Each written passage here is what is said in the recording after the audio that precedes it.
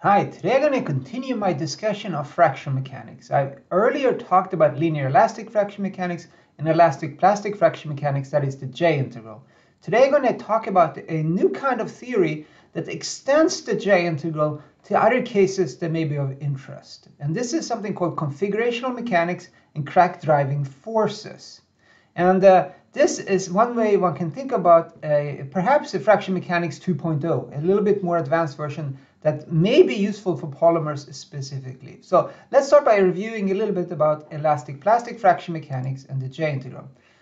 As you may recall, the J integral is given by the energy that's released during a crack growth event. And the J integral is path independent. So it's a quantity that's always the same as if you take a path around the crack tip.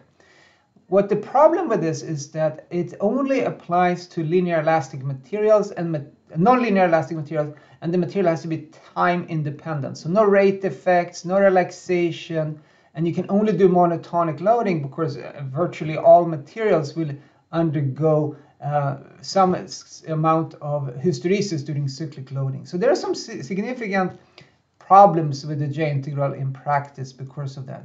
The concept of crack driving forces is really interesting. It can be used for any material model. That sounds really good because if you're interested in many times of viscoelastic, viscoplastic material models, and the crack driving forces of configurational mechanics can also be studied during cyclic loading. It's no limitation regarding unloading restrictions. And what is this then? Configurational forces or crack driving forces are thermodynamic forces that are responsible for the motion of defects in materials. So that's kind of like a formal way to define these quantities. And they are generated if the total energy of a body changes due to the position of those defects. So that's how you would study the defect growth due to the change in energy. And so this is really sounding really interesting. And if you haven't heard of this before, you may be surprised to see that this is available right now in ANSYS. You can plot these quantities in ANSYS today if you're interested. So I'm going to try to motivate this a little bit and talk about the equations here. And it starts with the Eshelby energy momentum transfer tensor. I remember when I learned about this a long time ago back in grad school, I wasn't really understanding the concept and like how this applies to fraction mechanics at that time.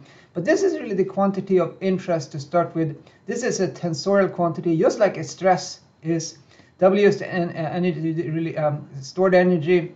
This is the deformation gradient, and this is first pure Kirchhoff stress. So this is a quantity that your finite element program could plot the contour of if it had this as an option. Most don't, but this is a quantity that is as fundamental as stress or strain in some sense, and it has the dimensions of stress. And the crack driving force, the concept we're after here, is given by this equation down here. It's the divergence of the C tensor, the energy momentum transfer tensor. So it's the divergence in this form here. And how does this work in real life? We will get to that. But remember now, if you look at these equations here in the way I derived it, this applies to any material model. There is nothing about this that says that it has to be nonlinear elastic, for example, or strain rate independent. So how would we actually use this? Well, the equation at the bottom left is again the one from the previous page.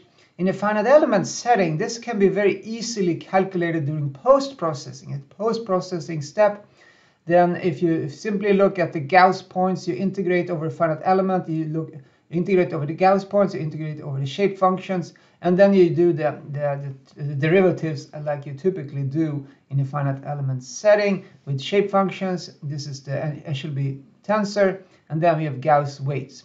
And then the force on each node can be calculated by assembling these element forces. That's typically done. So this is very basic from a finite element viewpoint. You can very quickly calculate these configurational forces, crack driving forces, at each node in your finite element mesh.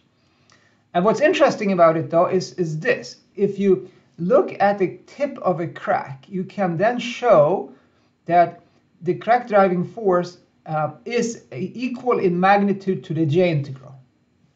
And the direction of the crack growth is given by the opposite of the crack, the vector here, the force vector, configurational force vector.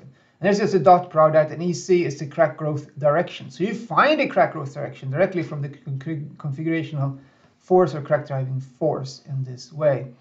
You can also convert this scalar equation, or this vector dot product equation, into a line integral, a path integral around the crack tip using the divergence theorem as shown here. It's a very simple equation to calculate. You have this configurational tensor, you have m, is just the outward normal to the path, but this then becomes equal to the j integral 2 in the limit as the radius of the path goes to 0. So this is showing that one of the limitations of this configurational force or crack driving force is that it's not path independent. It depends on the path, and you get the j integral in the limit as the path goes to 0, and you can also use this other equation for it.